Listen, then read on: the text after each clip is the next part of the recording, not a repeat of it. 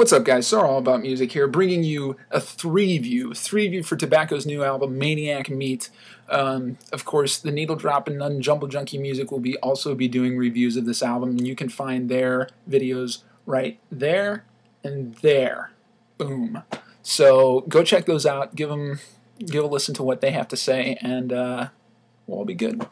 But Tobacco, if you don't know, is the solo project of the frontman for Black Moss Super Rainbow, BMSR.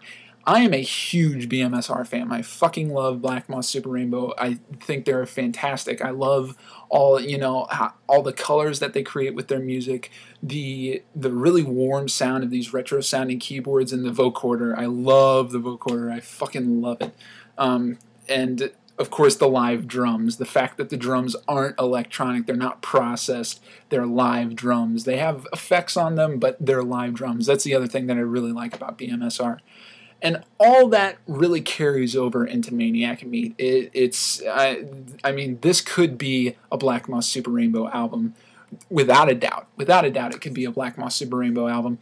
But there are a couple of key differences, and the number one thing being the overwhelming attention and emphasis on the beats in these songs.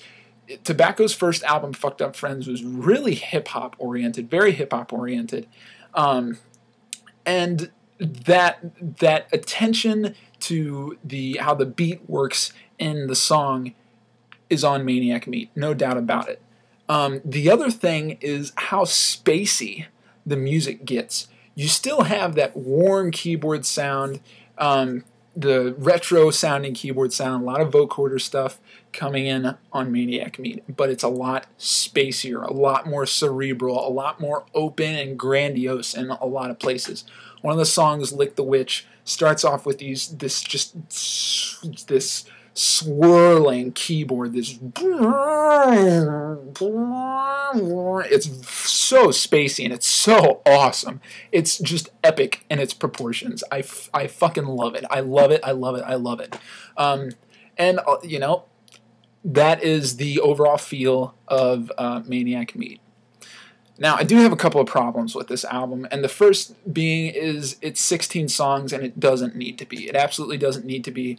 I feel like there's a lot of filler on this album. I feel like there are songs that just don't need to be here. And in fact, when I first picked it up, I went and listened to it all the way through, listened to it about again, and the real good songs are all on the first half.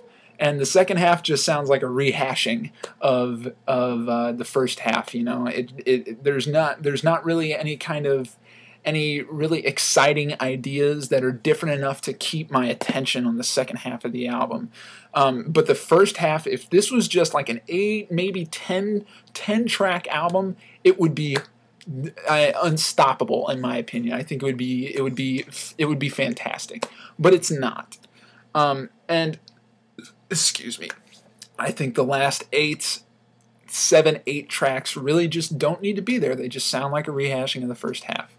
And that's really my big complaint with Maniac Meat. I really don't have any other complaints with it.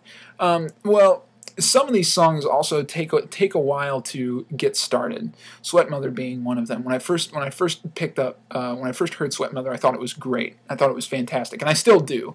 I just don't care for how long it takes to get started. And there are a couple other tracks on there on this album that do that also.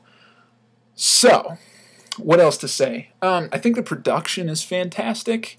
It still has that really warm sound that you get on BMSR, some BMSR's earlier albums, namely Dandelion Gum, Started People, stuff like that.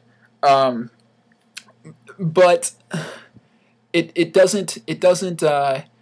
The production is still good enough to keep that separation between all these sounds. You know, these sounds aren't muddying together, and you don't know what's going on. It's all wishy-washy. Everything is separate, but it works together, and I love that. That is good production. That is good, solid production, and Maniac Meat definitely has that. So yeah, I think it's a great album. I would definitely recommend going and picking it up, and I can give it probably a 7 out of 10, and You know, really the big mark off for me, of course, is the fact that it's just way too long, and the last half just sounds like a rehashing of the first half. You know, not interesting enough to keep my attention personally. But yeah, definitely great album. Far superior, in my opinion, to Fucked Up Friends. So I would definitely recommend go picking it up. Go pick it up, guys. Go pick it up. It's fucking great. So SirAllAboutMusic, 3-view Tobacco's Maniac Meat. Be sure to check out Jumble Junkie and the Needle Drops album reviews. And I'll see you guys next time.